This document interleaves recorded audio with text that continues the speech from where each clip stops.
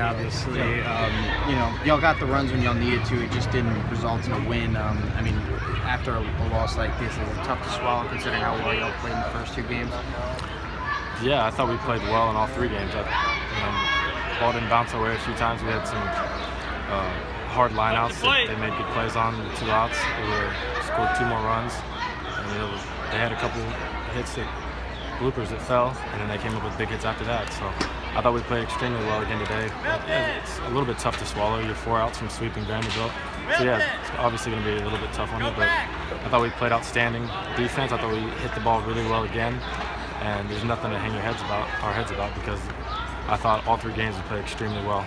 Kramer, y'all talked earlier this year about not getting off the throat. When you guys went up 7-4, do you think you guys kind of relaxed? I think you only got 2 or 3 hits after that. No, I don't think we did. I think we still got base runners, and we hit a lot of balls really hard with 2 outs. And I was on second base both times. Bo Jordan lined down the second baseman, made an unbelievable diving play. And then I was on second again, I think in the bottom of the 7th, and 2 outs, and Chris Reed hit a line drive that the shortstop jumped and caught. So I think that we played really well throughout the entire game. It was a really well played game by both teams. They made a lot of clutch plays, as did we, and the ball just bounced their way today. You may have answered it already, but I know you guys wanted the sweep. But looking back at it all, I mean, how big was this weekend for this team? Huge. We played extremely well in all 3 games.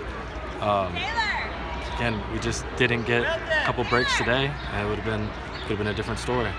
You're 4 outs from sweeping Vanderbilt, so it's a little bit tough to swallow, but we're not going to hang our heads at all. We're very excited in the direction that we're headed, and when you win a series against the #2 ranked team in the country, then you need to be pleased with how you did. Obviously, we wanted to sweep, but I'm very happy with where we're at, and I think we're going to continue to get better, and it's a big week coming up for us.